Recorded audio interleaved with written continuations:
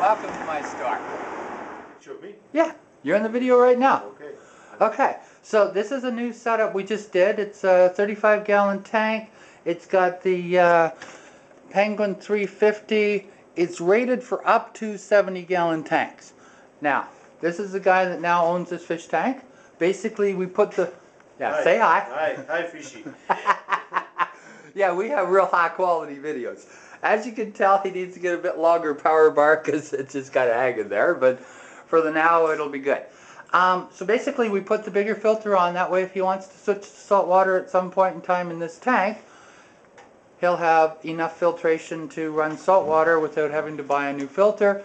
Plus, you cannot over-filter biologically. Now, in this filter, it has the biowills.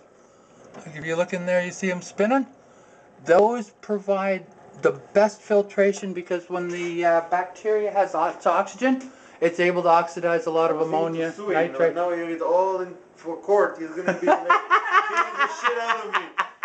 Shit. No cussing in the videos. Look how dirty he made the floor. We gotta sue him right now.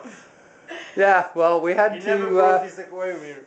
we had to brace the shelf up a wee bit because as you can see, there's like 1/4 of an inch worth of holding there. Post in the center, but he said it was okay to do the sawdust. He says she'd clean it up, no problem. She'd be quite happy to. Who are you talking to? It's on video. You are the judge. Don't listen to the BS.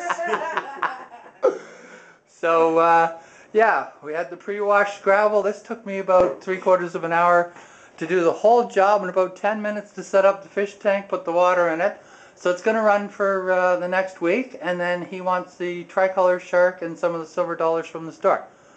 Okay, so there you go. It's a 35-gallon tank, and happy customer. Okay, bye.